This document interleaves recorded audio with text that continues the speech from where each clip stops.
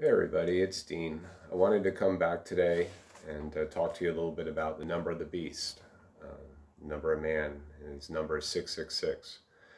I wanted to talk a little bit about what I thought that was, and I'll read the verse first. Revelation 13:16. And he causeth all, both small and great, rich and poor, free and bond, to receive a mark in their right hand or in their foreheads, and that no man might buy or sell save he that had the mark, or the name of the beast, or the number of his name.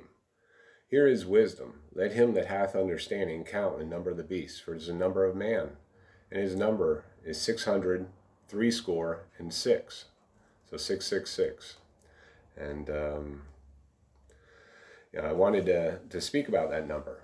It's a mark in the right hand or on the forehead. Deuteronomy 6:8 says regarding the Lord's commandments, that we should bind them for a sign upon thine hand, and they shall be as frontlets between thine eyes. And thou shalt write them upon the posts of thy house and on thy gates. So I very much believe that the number of the beast is spiritual in nature.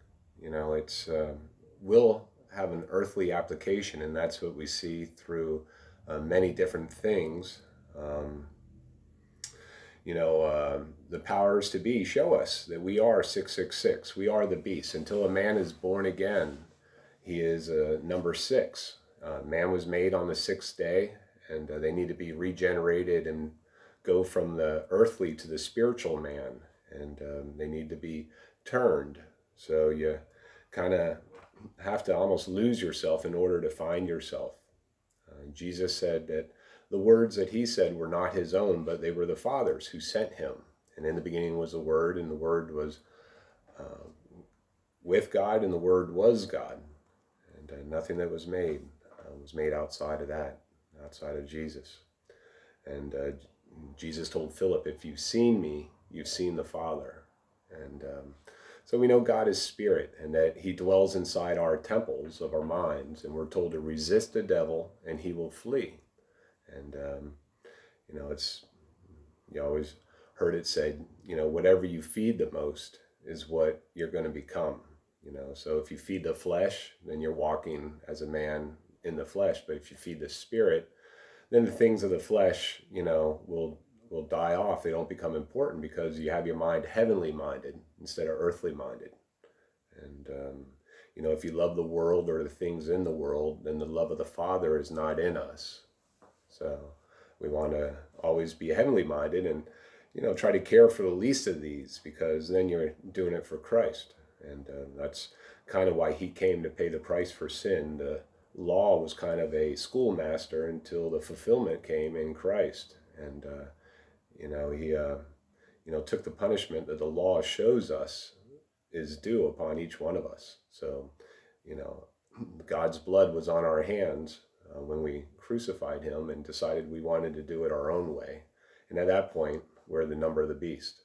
And, we're washed in the blood because Christ also paid the price and redeemed us from that fallen state. And, we're cleansed through the reading of the word and through the water. John 17:17 says, sanctify them in your truth. Your word is truth. So his commandments are a light to a path, and we know that we're kind of born again as we learn to take his yoke upon us. In the book of Psalms 16:10, the Lord, or King David, speaking to God, and in reflection, that's God's spirit, or even the words that Jesus have in him. And we accept it as our own. Though I walk through the valley of the shadow of death, in Psalm 23, we shall fear no evil. So, we're able to use those words for ourselves. And in Psalm 16:10, he says he will not leave our soul in hell. And we know that, goes back to Jesus being in the ground, in the tomb, for 3 days and 3 nights. And Golgotha, which is the skull, right? It's a picture. And then you had Jonah in the belly of the whale for 3 days and 3 nights. And you also have the witnesses, which are prophesying for 3 days in sackcloth. So, and, the dead in Christ rise first. And Scripture says that we are dead in Christ, and we are dead and our life is hid in Christ. And if we be dead, why do we walk according to the rudiments of the world? And just many reflections in Scripture as to how we are dead. Your dead men shall live together with thy dead body, and Christ is the body. He was broken for each of us. So we eat his body by, eating his word and making it part of who we are. And we're joined to him. We become little stones, and he's a chief cornerstone. So anyway, the fact that he won't leave our soul in hell has a little bit of a indication that we may be in hell a little bit now. We're in the pit, and we're fashioned from the same pit that Christ was fashioned from. Pat Benatar had a song called "Hell is for the Children." And I'll read a couple of lyrics to you. It says, "They cry in the dark, so you can't see their tears. They hide in the light, so you can't see their fears. Forgive and forget, all the while, love and pain become one and the same in the eyes of a wounded child. Because hell is for children, and you know that their little lives can become such a mess. Hell is for the children, and you shouldn't have to pay for your love with your bones and your flesh." Right? So our life is kind of a living sacrifice, and we're on the altar of God, and we're burning for him. And, it's a spiritual picture of what we go through in order to become made whole. Paul had a messenger of Satan, and it was a thorn in his flesh. And it was a messenger of Satan to buffet him and to keep him humble. So the Lord's good at humbling us through our experiences that we go through, and burning off our impurities through the fire to try us, to see what type of metal we are. And Haggai says the silver and the gold are his, and everything in the temple was sprinkled with the water and the blood, meaning the water is the sanctification or the regeneration that comes through the reading of the word. And faith comes by hearing, and goes back to man being made on the sixth day in the 6 stone water pots, turned into the new wine. And you don't put new wine into old wineskins. It's something new that the Lord did when he, bridged that gap between sinful man and a holy God. And it says those who have been forgiven a lot will love a lot. And he wants us to forgive each other. And that's why he showed that example where he washed our feet, and we're supposed to wash the feet of our brother, of each other. But anyway, 666. John 3:33 says that he that hath received his testimony has set to his seal that God is true. So right before the Lord lets loose with the 4 winds on the 4 corners of the earth, the 4 angels that are holding back the 4 winds, he says to seal the servants of his, the foreheads of his servants. So I believe that's a seal. When you receive God's testimony, you believe he is true. But remember, Nicodemus came to him at night. Night is a time of judgment. And that's when Jesus said, well, if I tell you about earthly things and you don't believe, how much more if I tell you about heavenly things? So we have to recognize that even when we think we know, we don't know as we should. But some examples of the number of the beast being foretold just on the earthly aspect of things, they tell us that the earth goes through space at 66,600 miles per hour. So you got the 666 there. And they say that the tilt is 23.4 degrees. And if many of our presidents and leaders have been Freemasons, the right angle, they call it the right angle, is 90 degrees. 90 degrees minus 23.4 is 66.6. So either science is off or they're trying to show us something. And, we're not supposed to argue about science, falsely so-called, but we should make the Lord's words our own. So we should believe him with what he says about the things on earth, such as the moon giving its own light. If we don't believe that, then we may not believe what he means about salvation. and how, you know, in the book of John, he said that he felt it needful to speak about the common salvation, but others have crept in, turning the license of God into you know, that they can do whatever they want. And so he wanted us to kind of maybe expose some of the deeds of darkness, even though I know the Lord uses the darkness for his own benefit. Satan was the anointed cherub in Ezekiel, and he was perfect in all his ways, and his tablets were perfectly formed. So he was a singer, a worshiper, a praise angel or cherub. And, you know, if he was a covering cherub, then God's over it all. In Isaiah 40, I think it's 45, 46, it says that God does all things. He creates the evil and he creates the darkness. He creates the light. The Lord does all things. So 666 is also found on our UPC codes. So back in the day when they first came out, people thought that that was a mark of the beast. If you look into that, you can see that the stripes on both sides of the UPC and the one down the center are sixes. So that's how they kind of labeled, I believe, everything with that. At least that's how I believe it came to be. So, you know, the Lord shows us through the speed of the earth, through the tilt that we're told. Man is telling us these numbers to us, and they're showing us right up front that we are the beast. The book of Ecclesiastes 3:18 says, I said in mine heart concerning the estate of the sons of men, that God might manifest them, and that they might see that they themselves are beasts. And, you know, I always go back to 1 Corinthians 11:11, that neither is man without the woman, nor the woman without the man in the Lord. So the two become one. And then a three-folded cord is not easily broken. So God joins us. He lives with us. And the beasts go into the ark, I believe, 2 by 2. It said in Genesis 7:9, male and female came to Noah and entered the ark, as God had commanded Noah. So I think there's a purpose that God made man and woman and wanted to get us together because it is a great picture of his love for us and how he marries us as Israel. In Jeremiah, he gave Israel a divorce, and he buys her back through, he redeems her through Christ, his blood.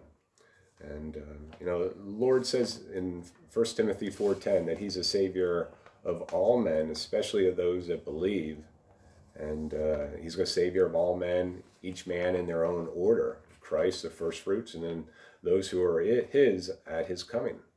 And the Lord does not desire that any should perish, but that all should come to repentance.